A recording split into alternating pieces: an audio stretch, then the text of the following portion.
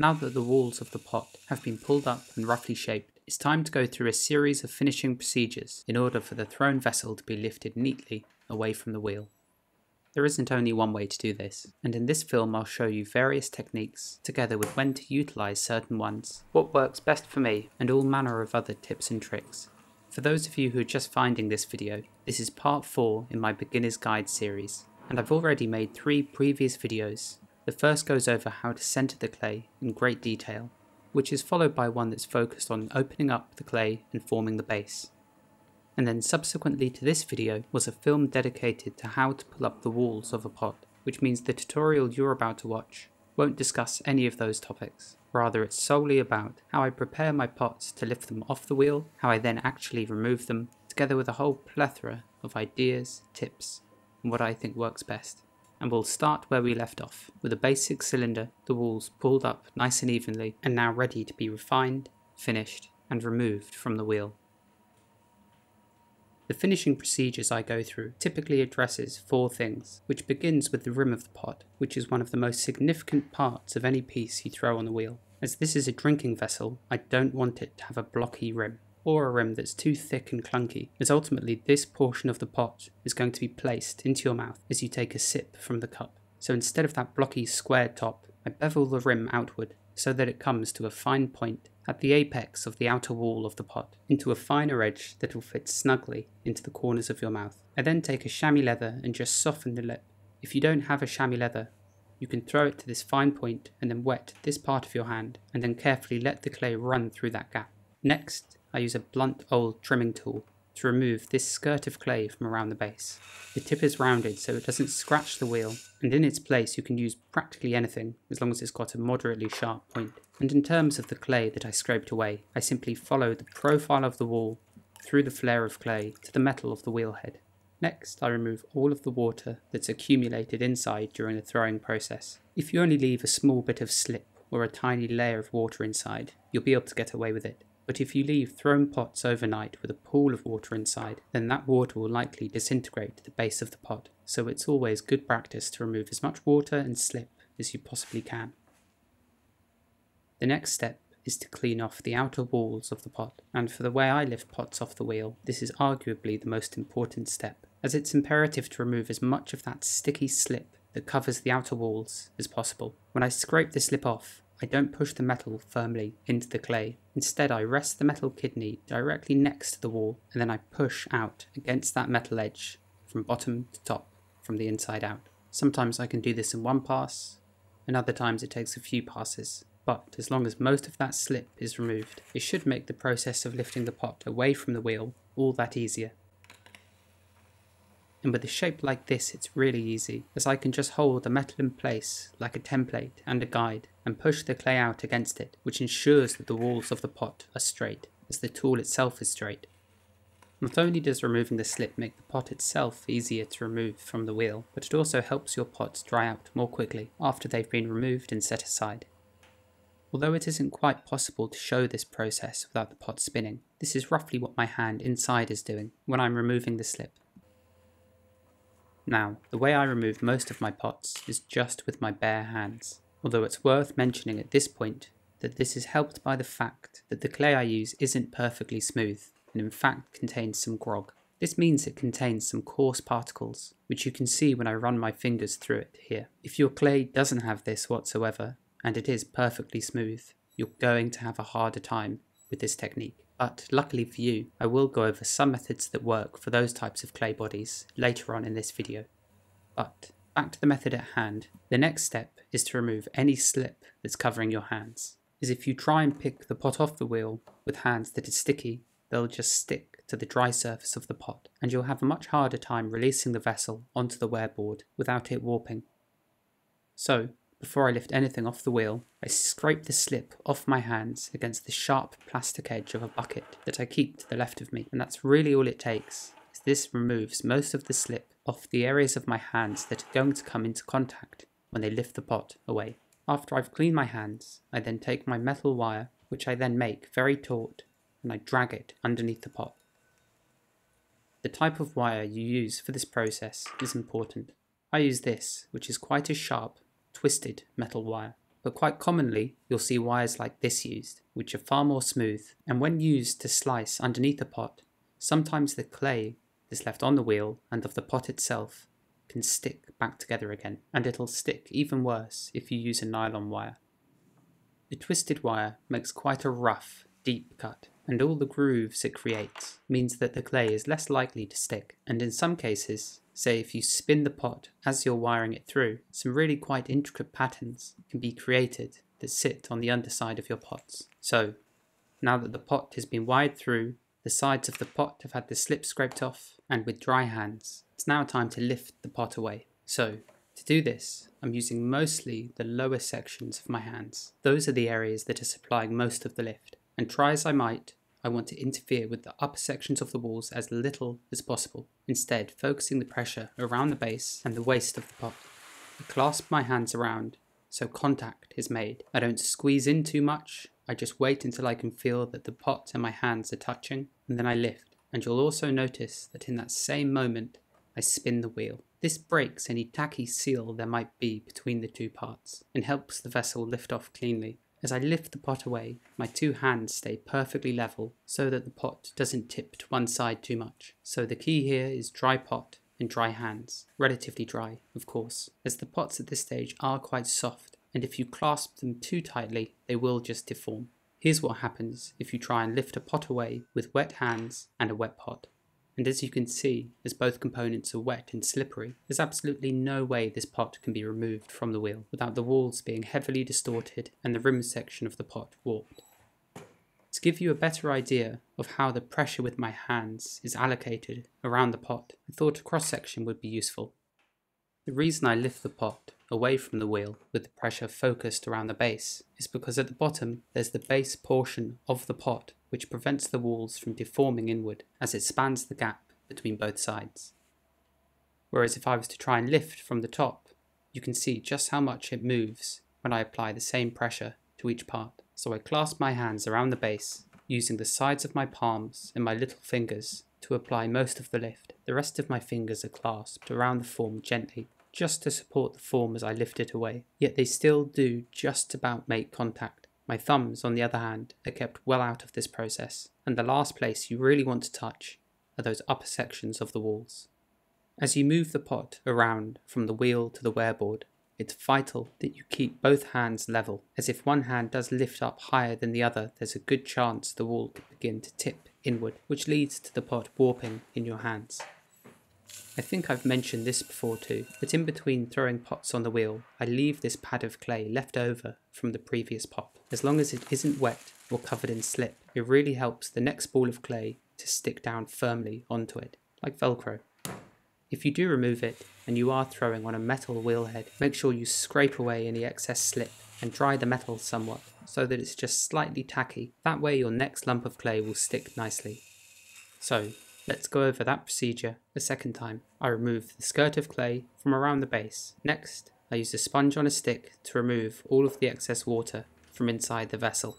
Then, I use a kidney of some description, ideally with a sharp edge, to remove the slip from the outside of the pot. I make sure the digits, which I'm pushing out with from the inside, are wet. That way they don't stick to the inner walls of the pot as they glide up against the sharp edge on the outside. As I do this, I'm very careful not to let the bottom of the kidney skid on the spinning metal wheelhead, otherwise it'll jitter and those irregularities will be transferred onto the walls of your pot. I typically use a metal edge, which may be a bit more difficult to control in some circumstances as it really bites into the clay, but at the same time it leaves a very crisp surface. Finally the rim is chamoised and then I can move on to wiring the pot off the wheel. I hold the handles of this wire with my little fingers and thumbs, and then I use my index fingers to push onto the wire to create a very taut section that can easily be dragged beneath the pot without the worry of the wire bowing upwards as I do so, which we definitely don't want to happen, as that can lead to larger chunks of the base of the pot being removed. Next, with dry hands and the dry surface of the pot, I lift the vessel away, focusing a majority of the pressure around the base. As I do so, I spin the wheel in the same instance, which breaks the tacky seal between the two parts, and then the mug can be lifted over to the wearboard. It's critical when you lift the pot up that the pressure you're applying with each hand is the same. But you can see by doing this how little the pot deforms when I lift it from the base, whereas if I try to lift it from about halfway up, the rim section instantly begins to deform far more, because at this level, internally, there's no base of clay that's supporting the walls of the mug. There's nothing to brace them or hold them together, so instead the walls will just bow inwards. And the more you try and lift it off, the more the pot will lose its strength. The walls gradually begin to flop more easily, and the rim will warp. So if possible, if you're going to lift it off the wheel, it's best to do it in the first attempt. This brings up another topic, which is the simple fact that the longer you throw one individual pot for, the less strength it has. So if it does take you 10 to 15 minutes to throw one individual pot, then this might not be the technique for you. Of course, it does depend on the complexity of the pot at hand, but with something as simple as a mug, you should really be aiming to throw them in about 2 to 3 minutes. And what I mean by all of this is that if you are spending a longer time throwing your pots, they're going to be more saturated with water, and therefore inherently they'll be weaker and they'll have less strength, which means they'll be harder to lift off. There is one thing though you can do, which is to place a piece of paper onto the top and then lightly press down around the rim. I then wire the pot off like normal and lift it away like I previously showed. The paper holds the top of the pot in place, and in most cases it prevents the rim from distorting. There are of course exceptions. I then place the pot down and very carefully peel away the paper, which can then be set aside and used for the next pot. I occasionally still do this, but it tends to be with very delicately thrown, complex objects. But it shouldn't be a skill you rely on for something like mugs. For the next part of the video, I'll show you some other ways of lifting the pots away from the wheel. This is one I see commonly practiced, which is good for beginners, but it adds an awful lot of time for the creation of each pot. For this method, I make sure the wheel head is clean of any debris, and then I slice underneath the vessel. I then take a handful of water and place it onto the wheel and drag that beneath the pot. And I might do this 2 or 3 times to get it really dislodged. I can then hydroplane the mug onto a weighting hand or a throwing bat, and then it can be set aside. The trouble with this method is, with some models of wheels, you have to remove the plastic wheel tray each time you do this, which adds a lot of time for each pot. And equally, the process of setting the pot down can be very precarious, so I much prefer gripping pots from the sides as opposed to the base. So, if you're throwing in production, I don't really recommend this method, as it interrupts your workflow quite a lot, as does this next method, which is using a heat gun, a paint stripper, to dry the outer surface of your thrown pot.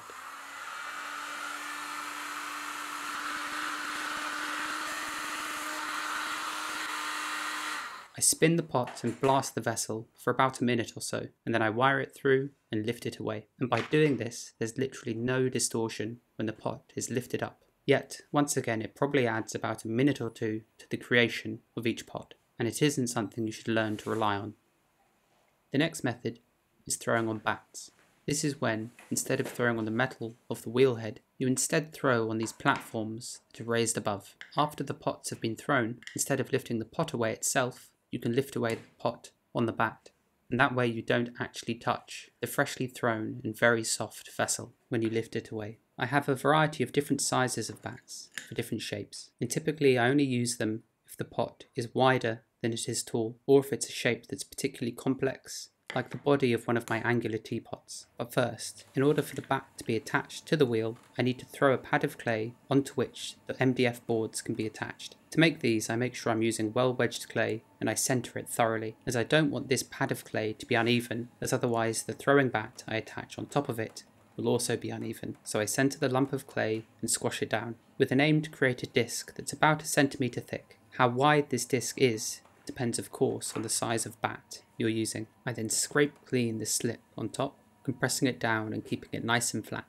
I also bevel the edge, just for neatness sake, and just give the top one last pass over with my metal kidney, just to scrape away all the slip. Now, if I was to use a bat like this, in this soft state, each time I place a new throwing bat onto this lump, the pad of clay will get slightly lower and lower, which means repetition throwing becomes an issue, especially if I'm using a throwing gauge, as the height of the platform I'm throwing on gradually decreases. So instead, I dry this pad of clay out with a heat gun until it's almost leather hard, and finally I use the corner of a kidney just to score in a series of concentric grooves. These help the throwing bats to stick firmly against the pad of clay.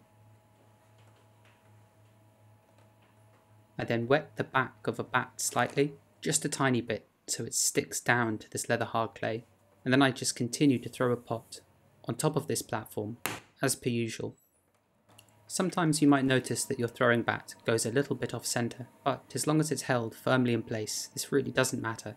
The only thing you might feel that's a bit different is the positioning of your hands, arms and elbows, as you're now working at a slightly elevated level, which, if you aren't used to it, can feel a bit strange initially, but it doesn't take long to adjust. Bats aren't typically something I use for mugs, unless the shape is exceedingly delicate and finely thrown, or it's angular in such a way that it's difficult to grasp and lift away like I normally would. And by showing you all of these different techniques, I hope to convey that really which method you use to remove your pot from the wheel is quite situational, and even in my practice I flitter between all of these. Yet, being able to lift a pot away from the wheel with just your hands, without the need of a throwing bat or a heat gun or a piece of paper, is a skill that's worth learning. And finally, I just pry the throwing bat off and lift the pot away with it, which hasn't been deformed whatsoever. I also use bats mainly for pots that are wider than they are tall, for pots such as bowls that have very overhanging walls and would be almost impossible to lift away with just your fingers without deforming the entire pot. Equally, for pots that are quite low and wide, such as bowls like this, or plates for instance, I tend to use very soft clay, as it just makes the centering and pushing down of the lump of clay all the more easy. And this is perhaps another reason why you might be having trouble lifting your pots away from the wheel, such as those mugs I threw earlier. If you are using particularly soft clay to throw them, then once again, inherently those pots are going to be more difficult to lift away, as compared to if you're using slightly firmer stuff. So in some ways, the condition of your clay can be just as important as what you do with it.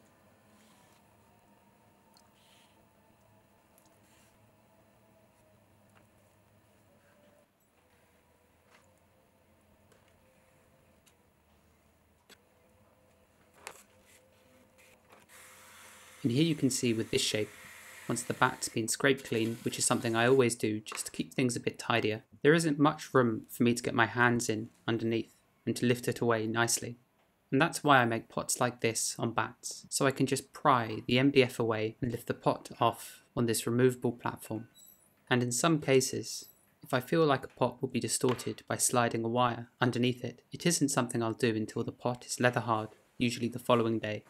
The main thing to remember when lifting pots away from the wheel with just your hands is that, like anything else when learning to make pots, it's a new skill, such as pulling handles or making lidded forms or assembling teapots. You can't expect it to happen perfectly on the first few tries, and you shouldn't be discouraged if you do ruin a few pots when you attempt to lift them off, as it happens to everyone. But if you are looking for a more dedicated way of practicing how to lift cylinders off the wheel, just spend a few hours throwing very basic cylinders, and then try removing them with just your hands. The aim isn't to end up with a board of successfully thrown pots, rather it's the knowledge you gain from lifting the pots away, some successfully and others destroyed. During the early stages of learning to make pots, it's totally fine and normal if not everything leads to finished, fired pots. Think of practicing like this in the same way a musician practices their scales. The last topic I want to discuss is completely unrelated to throwing and picking pots off the wheel, and that's tidying up, which is something I usually just save for the end slate of my video. Usually, I dump all of my tools and my sponge back into that same bucket I scrape my hands off into. I don't wash them so they're spotless every day. There's no point in doing that. Instead, I get the worst of the clay off in this bucket, and then I set my tools to dry out beside it. By doing this, I never actually wash my tools in the sink in my studio, and although that does have a clay trap, by doing it this way, I end up recycling all of the clay from my tools that might otherwise go into the clay trap. This might sound excessive, but if I clean my tools like this every single day, I'm saving quite a bit of clay throughout the year. Once everything's been washed and the wheel has been wiped down, I'll leave this bucket overnight so that the clay can settle. Then, the following morning, the excess water on top is poured away and the dregs of clay that reside in this bucket are poured into my main reclaim bucket, which is eventually all recycled back into usable, throwable clay. Thanks so much for watching, and I'll see you in my next installment of A Beginner's Guide.